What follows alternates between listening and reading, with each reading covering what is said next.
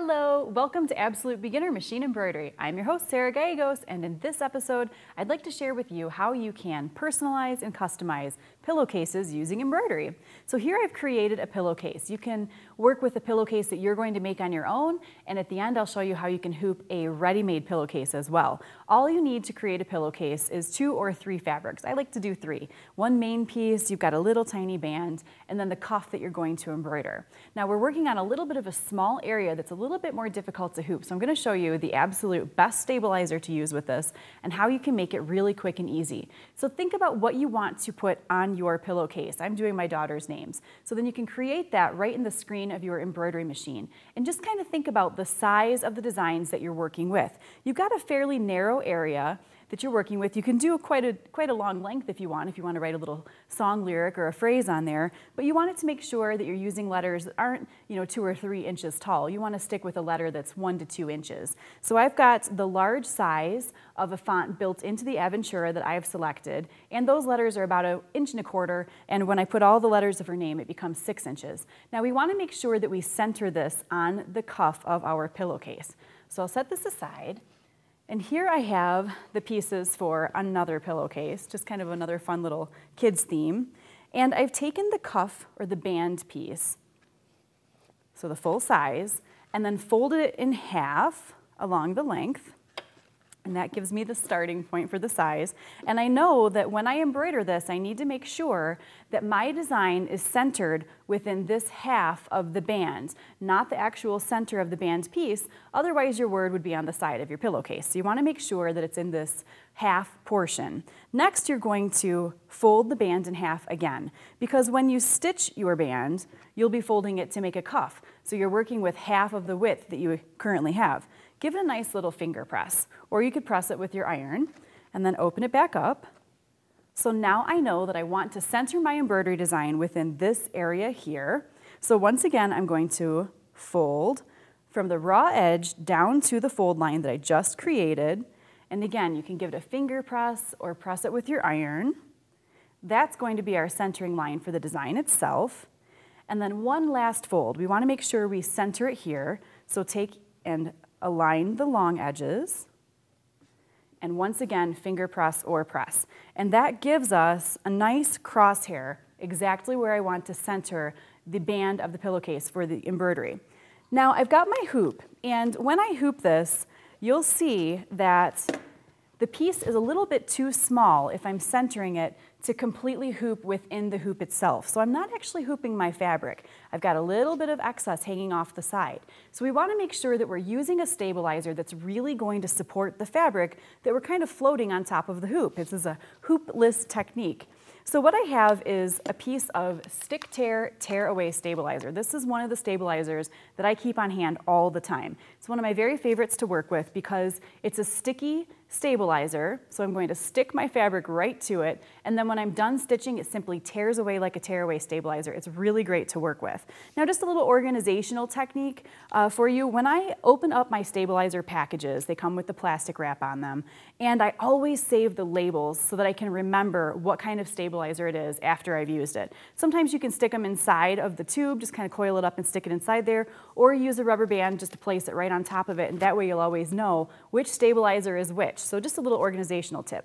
So I've hooped a piece of my stick tear, tear away stabilizer, and now I need to remove the paper on top. You'll see that when you work with the stabilizer, there's one shiny paper side, and if you flip it over, you have a fabric stabilizer side. When you hoop it, you want to make sure that you have your shiny paper side face up, and now we're going to remove that paper to reveal the sticky. So I take a straight pin and simply score all the way around the edges of the hoop. And you want to make sure you use a stick pin that's pretty sturdy. This one's kind of bending in my fingers as I'm doing it, so I'd pick a little different pin. So I've scored around the edges, and now you want to create an X right through the center of the hoop. And then you can use your pin, just kind of stick it right inside of the paper where you've scored, and remove those paper pieces. Here we go. I'll grab my pin again. There we go. Really nice stuff to work with, easy to use, makes embroidery a little bit more convenient. There we go. So now I can see the sticky portion of the stabilizer, and I'm ready to adhere my band fabric. Now we want to make sure that we adhere it in the right direction. I have my letters facing with the tops up to the left, so I want to make sure that I have the excess fabric extending to the right, so that when I fold that under and stitch it, my name will be facing the right direction on the pillowcase. Now on most embroidery hoops, you'll find that there are these little centering marks. They're raised on the inner hoop ring, and we're going to use that to make sure that we center our piece of fabric.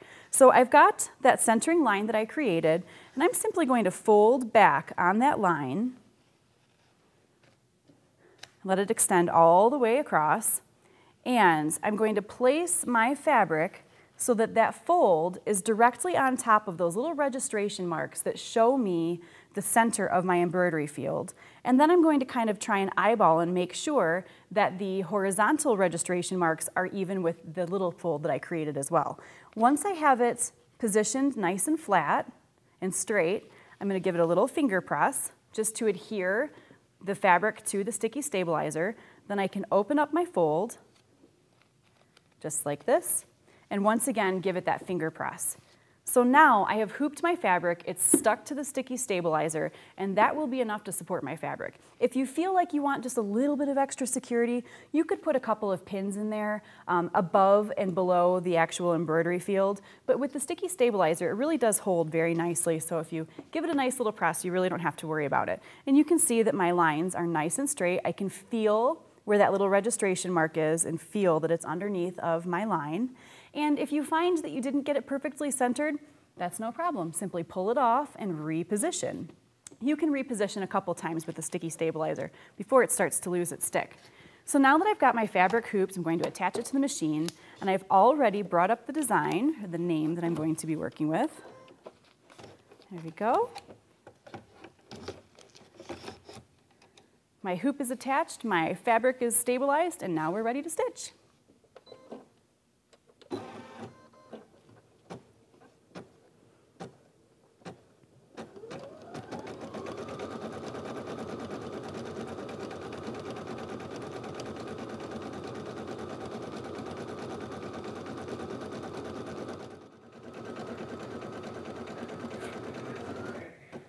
Now that my stitching is done, I can take the hoop off, easy like that.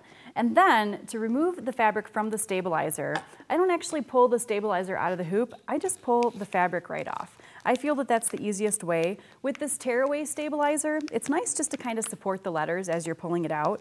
And with the fabric still hooped, it keeps it nice and taut, so it's easy to pull. So you literally just pull all that stabilizer right out, just like that. And you've got your fabric off. And now we are ready to attach it to the pillowcase. So it's real easy, simple pillowcase construction and a quick, easy way to personalize your pillowcase. Now, if you are not a sewer, if you like to just embroider and you're not actually going to create your own pillowcase, you can do this with a ready-made pillowcase as well. So here I have just a plain pillowcase from the store, and you could use the exact same stabilizer, but you want to kind of follow some of the same principles. You want to make sure you've got a nice band that you can embroider on, and just like we did before, find the center of the band just by folding the folded edge right up to the edge of the band, give a finger press, and then fold it in half again, give a finger press, and then you have your centering line. Now to attach this to your hoop, you'd put a fresh piece of stabilizer in the hoop, and you want to just lay the entire pillowcase on top of the hoop. But you want to make sure that you get all of this excess fabric out of the way so that it doesn't get tucked underneath of the hoop as you stitch, because then it'll stitch your pillowcase together. One of my favorite ways to do that is to work with the project inside out. So if you turn your pillowcase inside out, it makes it just a little bit easier to get the right side of your cuff nice and flat in your hoop.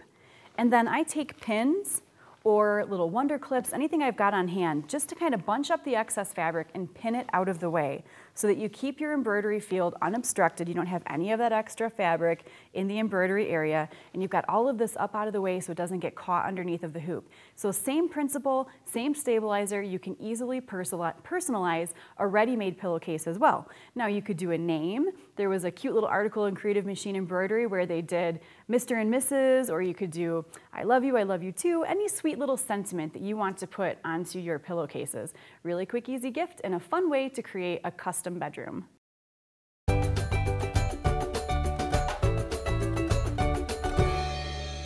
This episode of Absolute Beginner Machine Embroidery has been brought to you by Baby Lock, for the love of sewing, Madeira, color your life, Hatch Software, bring embroidery to life, furniture provided by Koala, fine sewing furniture custom built in America.